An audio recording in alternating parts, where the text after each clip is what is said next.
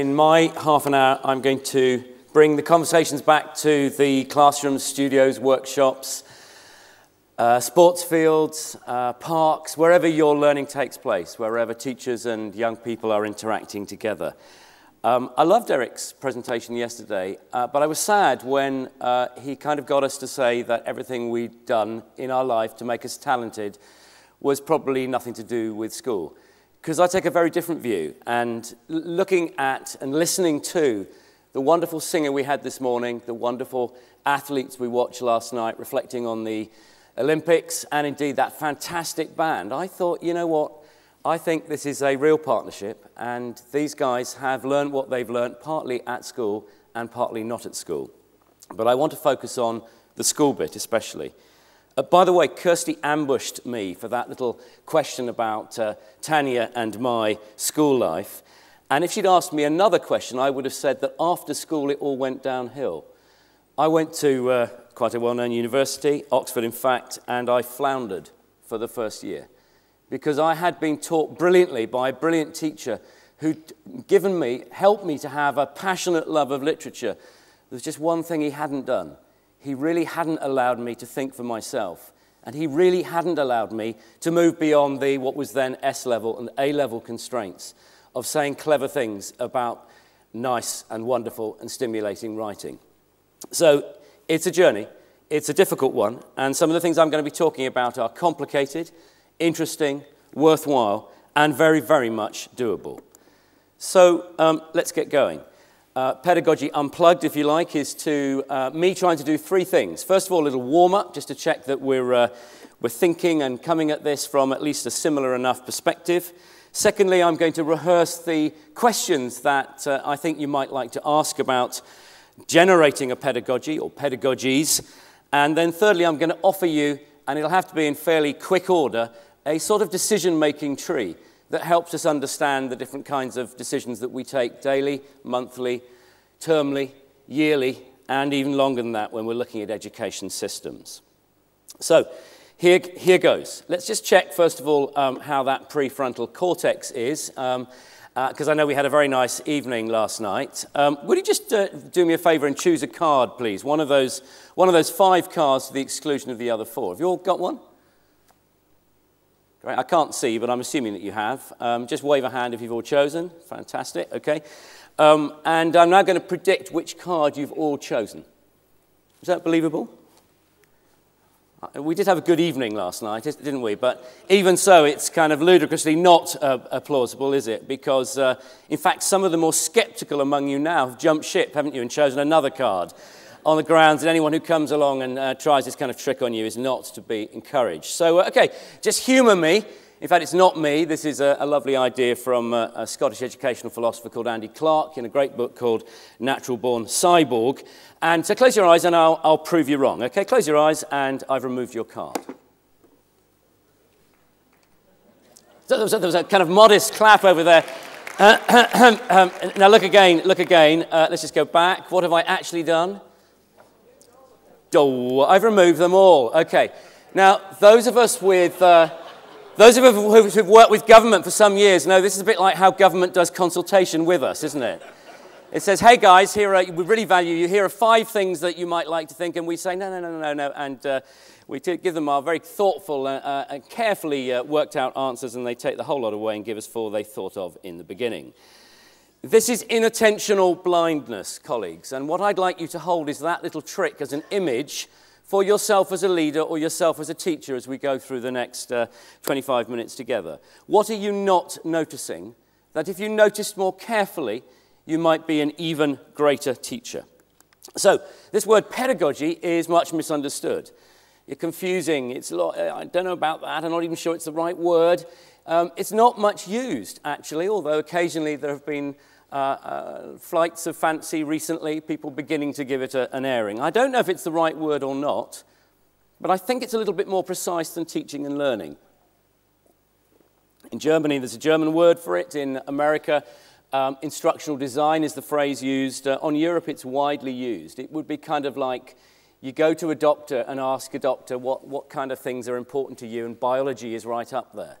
I'm going to argue that if we're going to be really effective teachers, understanding, and here's a working definition, understanding the science, art, and craft of teaching and learning is really important, and that's what pedagogy involves. It also includes the broader learning culture and the values which inform all interactions. At a practical level, it's the decisions that we take day in, day out. And I'm going to focus on those decisions when we get towards the end of what I have to say.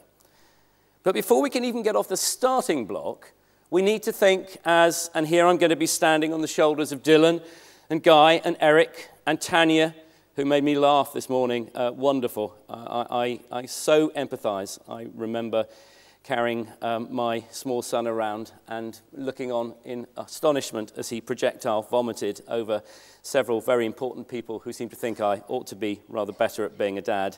And it's very humbling when that happens.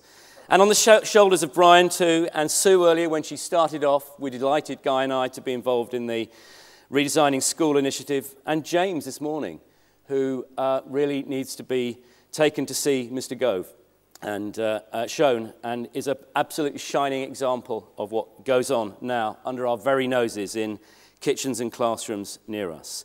So pedagogy for what is the question, isn't it? It was the question that was swimming through yesterday. What kind of life are we trying to train and educate and help young people become? Are they for cliff edge climbers? Are they for wonderful potters who are going to be manipulate as well as articulate? Are they for the kind of jazz musicians that we might imagine who are even one step different from those so well organized and professional young people last night because they're riffing and making it up? And it's a non-routine expertise they have. Is it the ultimate Apollo 13 experience that we're preparing young people for when, as was said yesterday in Piaget's lovely definition of intelligence, they truly will know what to do when they haven't the foggiest what to do because everything's gone very peculiar up in space, as Jim Lovell reminded us. Houston, we have a problem.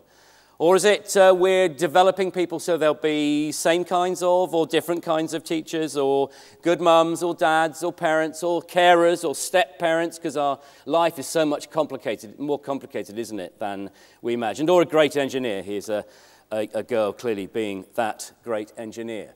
What are we trying to prepare young people for? Because that's the answer we'll have to have a really clear view of before we can say, so that's the learning method or teaching method I'm going to be choosing.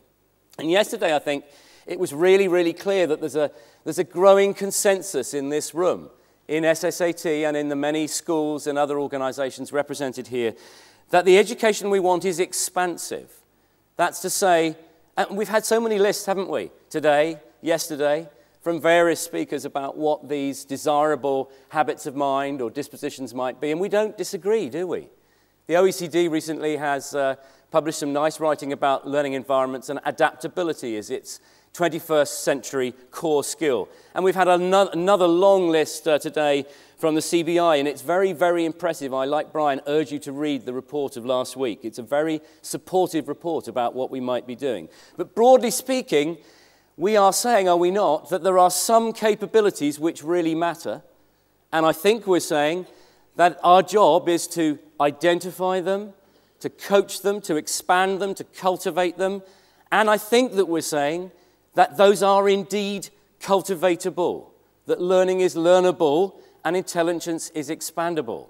That 75% bit that Tanya was playing with, that isn't just the IQ bit at the heart. Incidentally, of course, the inventor of IQ, Alfred Binet himself, did not think that IQ was fixed. Isn't that interesting? It's had a bad press. So if we believe that, that's going to leave us with a whole series of much more interesting questions to work out, isn't it, when we come to designing our pedagogy. We've got some bad role models, by the way, out there, haven't we? Homer's wretched insistence on a fixed mindset.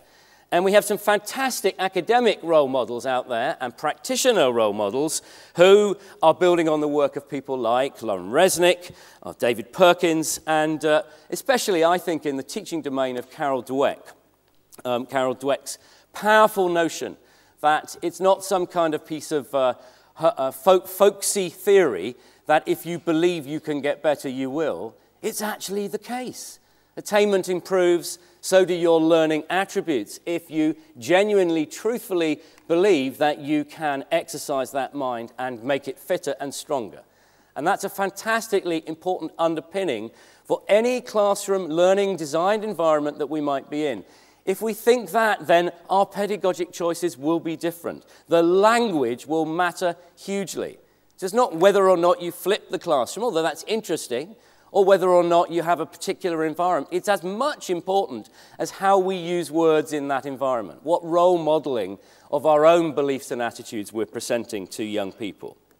I want to offer different images from old views of pedagogy, that we were somehow a little vessel that had to be filled up with knowledge and skills and whatever's from a bygone era, or, as you may think of it, a tabula rasa, something that emerges with nothing. They know a nothing, and it's my job to kind of figure out at Key Stage 1 or early years, and then Key Stage 1, Key Stage 2, 3, and we gradually boot them out, and then they kind of divide and maybe go to college or maybe go to university or maybe not if they're in that dreadful acronym NEAT group, really kind of struggling and not flourishing and needing the kind of resilience that Tanya was talking about. So it's not like that at all, is it? Our image needs to be quite different. It needs to be around, come backstage with me. My pedagogical design is to make everything visible. Whether you're walking down the corridors and looking at work in progress being displayed and annotated, a poem in progress is a heck of a lot more interesting, often, isn't it, than the final thing. And another image I'd be offering would be kids right up there on the bridge, not down in the engine room, although they will have to be there sometimes. And I'm going to suggest when we look at the decisions we take, these are not binary decisions. As Brian was intimating, let's not get into silly discussions about knowledge or skills. It's very, very yesterday. So, what could I offer you? Well, as a mental frame here, I could certainly offer you some really helpful work from David Perkins. If you don't know his work, The Whole Game of Learning, as well as being a lovely metaphor, is a really precise, forensically interesting description of the kind of things that need to be in place if we are to get the kind of learning that I've just been talking about. Not time to dwell on these, but I think something about the authenticity strikes home, doesn't it? It's not just Tanya's daughter who's worrying about momentum equations. Many of our kids aren't quite yet convinced that the theory or formula or something that we're trying to get them to learn is really going to be useful ever to them. We've kind of done the just in case bit, perhaps to death.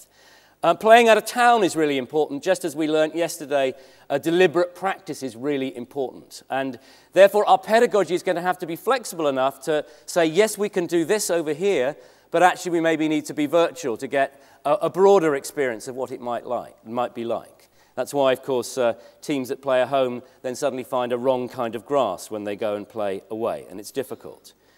David Perkins has a lovely couple of nouns that he uses to describe the wrong kind of pedagogy. And these are elementitis and aboutitis. Elementitis is that when we frustrate learners from the whole game of learning, be like learning Scrabble, and instead of playing the game of Scrabble, I say, right, you lot, I want you to think of 3-letter words beginning with Z, and you lot, I want you to think of 5-letter words with funny endings. And that would be a very dispiriting experience. Aboutitis is another problem, isn't it? And it's a pedagogical virus, I think. When instead of allowing young people to experience it at first hand, we spend 55% of the time telling them how to do it, and then 5% of the time, 95, my percentages let me down, and then 5% they're actually doing it. Oh, time to go to the next lesson. Bad luck. It is, as John Hattie has reminded us in his very practical successor volume to Visible Learning, it is about the mind frame that we bring to the job. Later on, Ian Potter and I will be running a session where we begin to share how great educators across England and Wales, and indeed the world now, we've got a sister organisation in Australia, are seeing the job of expansive education as not just being about identifying and expanding capabilities, but switching the way we do professional development.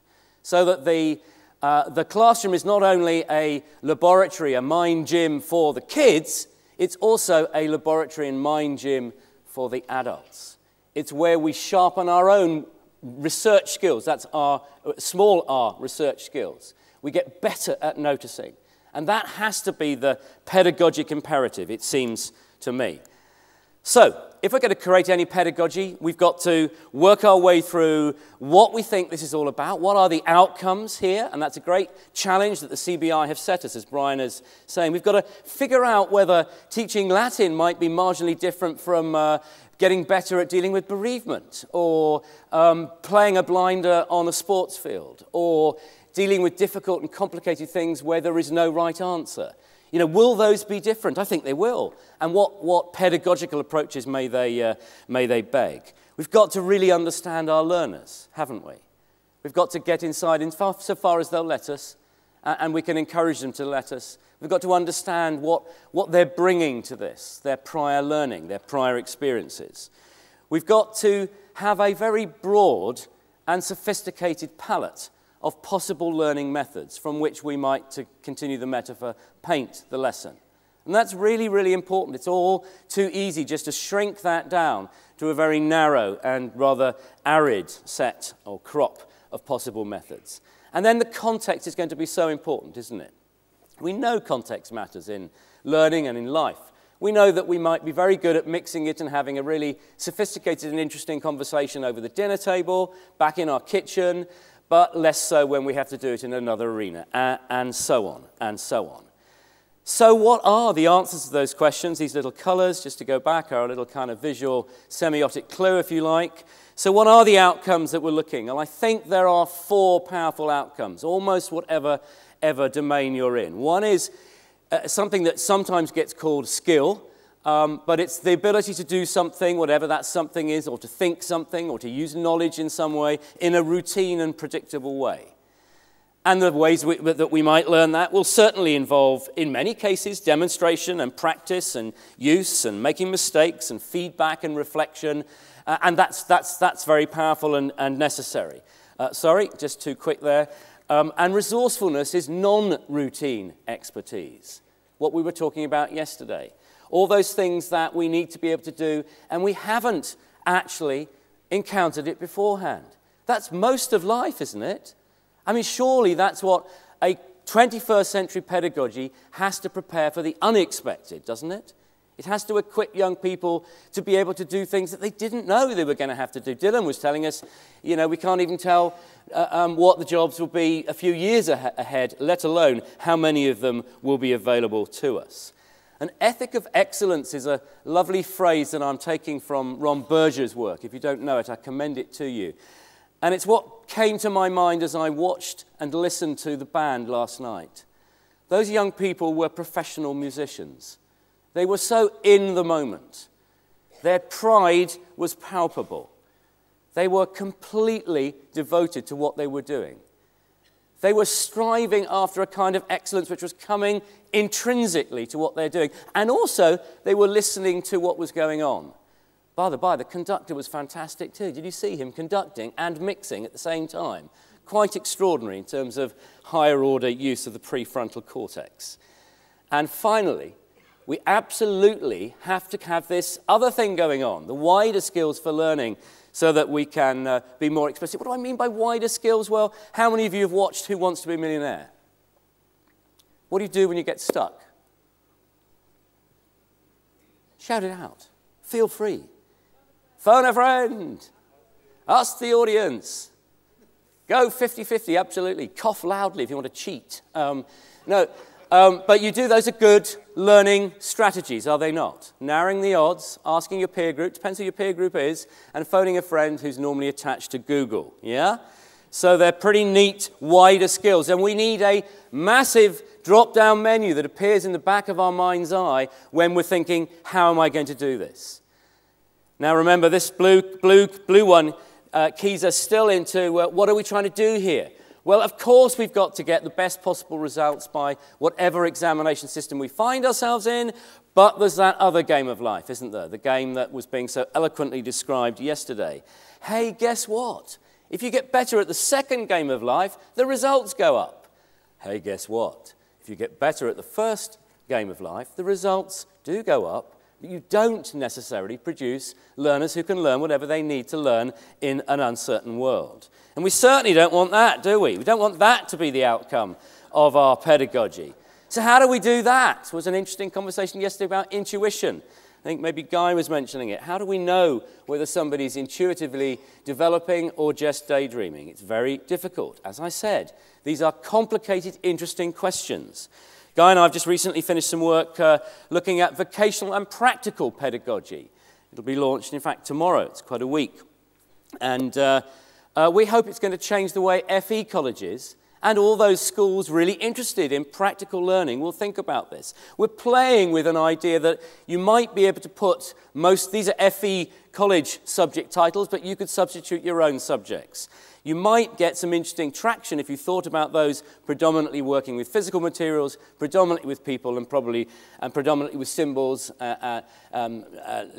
letters and formulae and numbers and all the rest of it. And we're just beginning to do some thinking about that. Not time to share that here, but that might be part of what any good teacher is trying to go through when they're deciding what method will I use here. What kind of learners am I dealing with? What frame of mind do they have? What are they bringing to the party? What kind of expectations do they have? What kind of view do they have of me sitting there? Some frighteningly and wonderfully honest reflections from Tanya about her own kids, and I can think of my own 21-year-old in very similar vein. He's just becoming very nice, but it's taken a little while. It's a long game we're playing, isn't it? There are a huge range of possible methods, and again, I don't have time to explore them, but unless we're familiar enough with them, I think we arguably do ourselves a disservice, and we certainly do the young people that we're working with a disservice. We need to know, don't we, which of these we might use in which context, for which subject, for which purpose. And that's only the first of two lists. The second list goes on. And learning on the fly is part of learning, isn't it? Those kind of unexpected chance encounters that we have, how can we cause them to happen more often? And latterly, we were talking yesterday with Eric about the use of virtual environments very clearly by flipping the classroom. But we can learn from role play and simulation, and indeed from the gaming industry too, I think. Some very interesting work there by Future Lab, if you're interested. And finally then, the actual context of school. And that might be context as in, is it a drama studio or a laboratory? Or it might be context as in the affordances of the space in which you find yourself and how that works for you.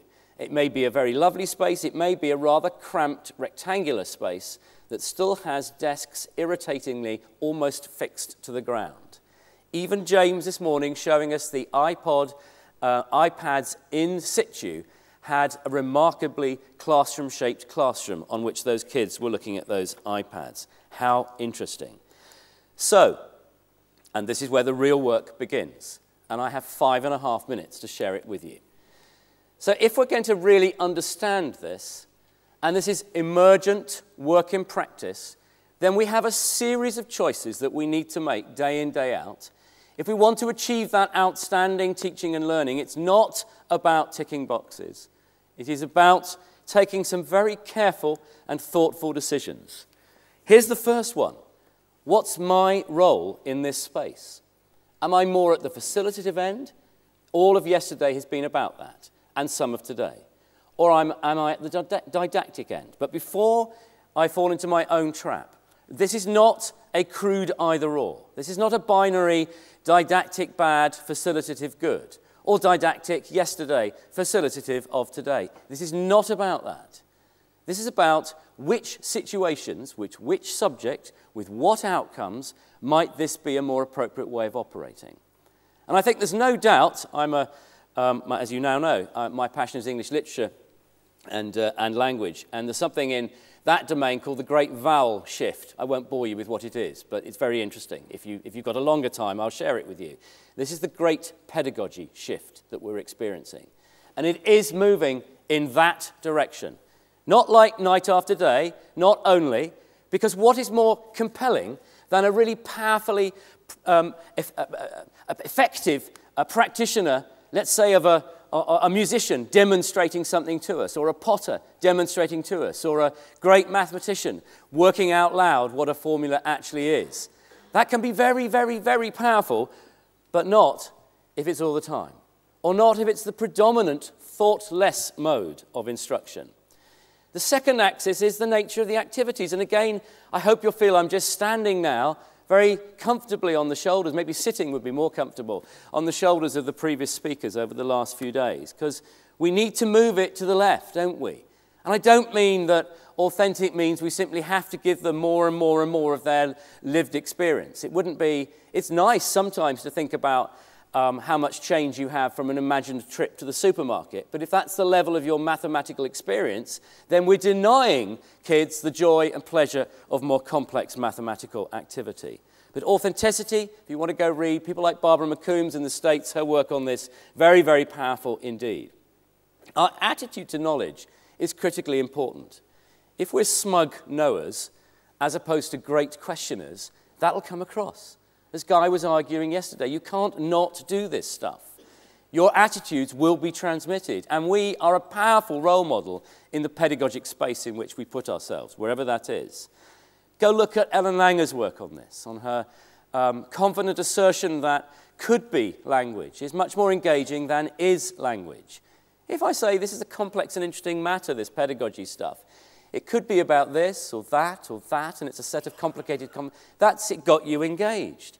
If I say this pedagogy is straightforward, what you got to do is on Monday morning, okay, you're already, can I, yeah?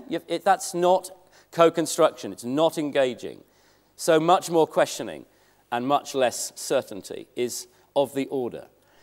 It may be convenient to timetablers to have subjects organized in the way that we have done.